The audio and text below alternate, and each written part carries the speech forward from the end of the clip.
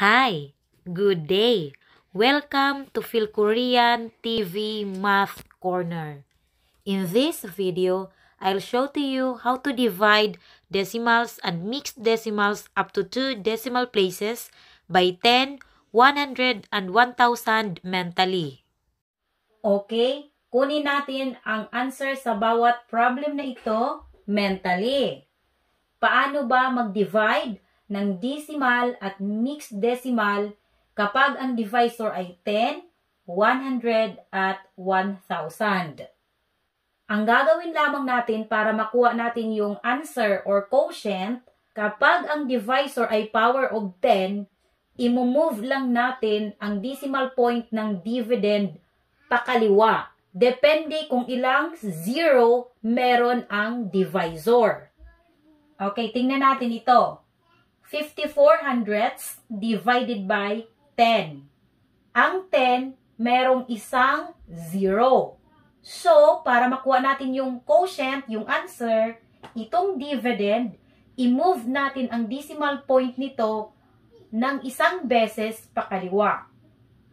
I-move natin ng isang beses, isang ulit pakaliwa. 1. So, dito na yung decimal point. Yung answer ay, dito yung decimal point, kopyahin lang natin yung number ng dividend. 0, 5, 4. Lagyan lang natin dito ng 0. Eto ngayon yung quotient, 54 thousandths.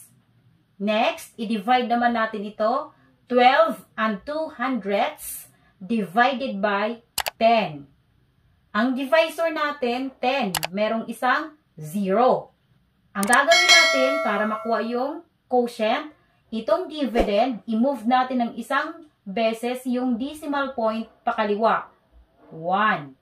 Dito na yung decimal point. Ang quotient ay 1 and 202 thousandths.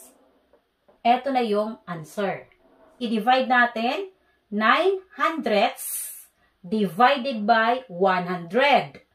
Ang 100, merong dalawang 0. So, para makuha natin yung quotient, itong dividend, i-move natin ang decimal point ng dalawang ulit pakaliwa. 1, 2. Dito na yung decimal point.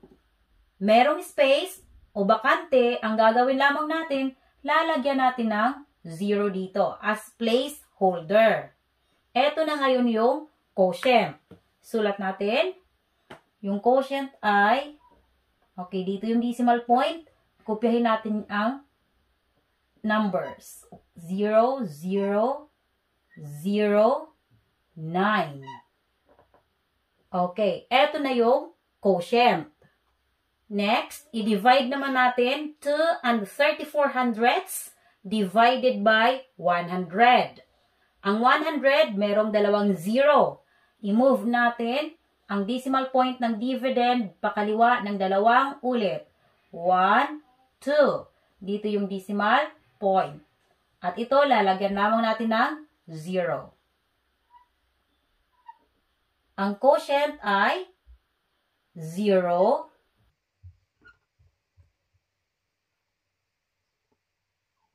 Okay, eto yung answer.